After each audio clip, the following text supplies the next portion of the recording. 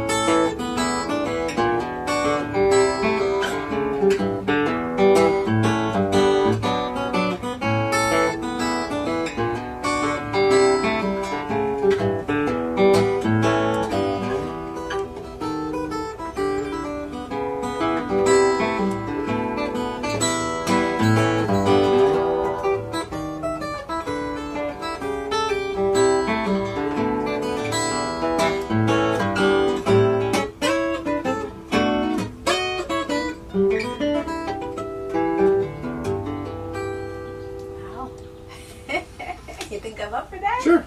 Okay. Yeah. It's shorter than it seems. There are really only 3 parts. And the first one is this.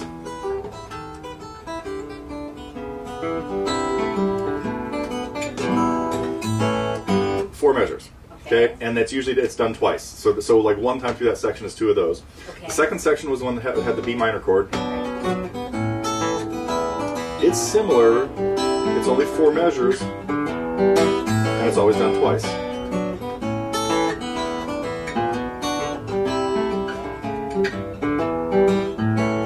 The third section is a little bit more elaborate.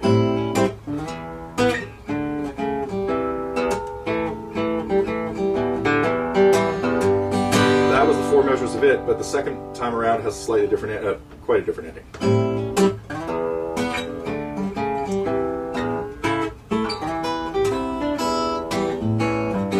So that's it. It's really just 3 4-measure sections with an intro that leads into it, and then that happens at the end as well. And there's a variation at one point on the A section. The A section was this. Well, similar is this variation on it. Now the rest is the same.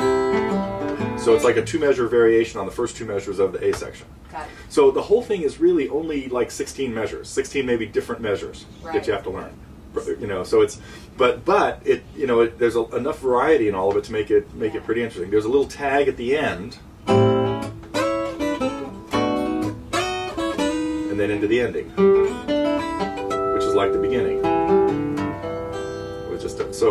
So that's what I mean. It's shorter than it seems in terms of it's not like The Entertainer or something, you know, which is again this, you know, massive thing. Right. So it was written by Stefan Grossman, who's who goes back to, I mean, he's still around, but was really an important figure in making stuff, in putting books out that had tablature to stuff that people had not been able to learn in the past, and this is like in the early 70s, late 60s. He took lessons from Reverend Gary Davis when he was like in the early 60s, and so he's kind of an expert in Gary Davis' style of stuff, which is things like let's see what